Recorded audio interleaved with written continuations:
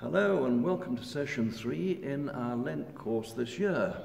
The title is, You Were Created to Become Like Christ. Now this deserves a slight recap on actually session 1, when we reminded ourselves that God made us in the first place different from anything else in creation, in that he created us in his own image and likeness.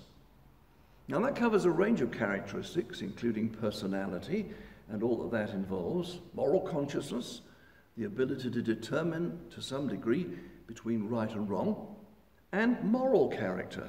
In other words, being morally like God in terms of holiness and godliness and truth and so on. Now, we said then that this image was damaged and distorted by Adam's sin. Paul puts it like this: sin entered the world through one man and death through sin. And if you want a very simple test of this, if you're a parent, just ask yourself if you have to teach your children what is right or what is wrong. It's usually what is right because they seem to know what is wrong instinctively.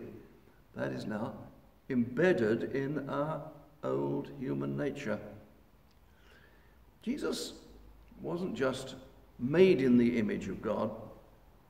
He is the image of God, in that he shares the divine nature as well as his character. And we are to be remade like him, as Paul tells us, like God in true righteousness and holiness. So God's ultimate goal for you and me in this life is not comfort or success or personal fulfillment, but character development. Because in so doing, he is preparing us so that we might, among other things, feel completely at home when we get to heaven. Now, how does this happen? Let's look at our first section today. I've entitled it, God's Spirit Working in You. Because that is a fundamental truth. It's absolutely essential that we get hold of it. And this is that the Holy Spirit's job is to produce this Christ-like character in us. And this is nothing that we can do ourselves. As it says in 2 Corinthians, we are being transformed into God's likeness with ever-increasing glory, which comes from the Lord, who is the Spirit. As we say, it's all of grace. It's all God's doing. But to that end, he uses what traditionally we call the means of grace. God's Word, for example, which was inspired by the Holy Spirit, either by personal Bible study or through teaching, through which he makes his will made known to us. And then again, prayer, when the Spirit puts us in direct contact with the Lord, who, through this medium, often speaks to us as much as we speak to him. And then his people, to provide support and encouragement. We were looking at this last time, weren't we? The fact that we are saved together and not just as individuals. There's a lovely word in the New Testament, koinonia. It means fellowship, based on the idea of sharing. What is it that we're sharing? It's the sharing of the Holy Spirit, the fellowship of the Spirit.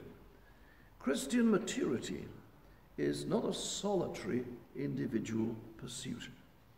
And then fourthly, being sovereign, he overrules and creates circumstances which provide the environment we need to practice Christ-likeness. And in these ways, God begins to implant in us new desires and longings, a new appetite for the things of God, a new understanding of the things of God, new aims, new ambitions, a whole new value system. So Paul could say, if anyone is in Christ, he is a new creation. The old is gone and the new has come. However, this isn't an instantaneous experience. Spiritual maturity is the result of a long, slow process of growth. At least that is the ideal. Being imperfect creatures, that process will only be completed, of course, when Jesus Christ returns. John tells his readers, dear friends, now we are children of God, and what we will be has not yet been made known, probably because we, as we are, don't have the capacity to understand it. But he continues, we know that when he appears, that is when Christ returns, we shall be like him, for we shall see him as he is. Our progress in this way is described, pictured, in terms of organic growth and fruitfulness. In Galatians 5, we have a very well-known picture, the fruit of the Spirit. In other words, what the Holy Spirit aims to produce in us. The fruit of the Spirit is love, joy, peace, patience, kindness, goodness, faithfulness, gentleness, self-control. And that kind of growth doesn't happen overnight. As Warren says, sadly, many popular Christian books have replaced this goal with personal fulfillment, with feeling great about yourself or living a successful life. But remember how we started a couple of weeks ago? In the beginning, God. What we're going to look at in our second session is, how does God do it?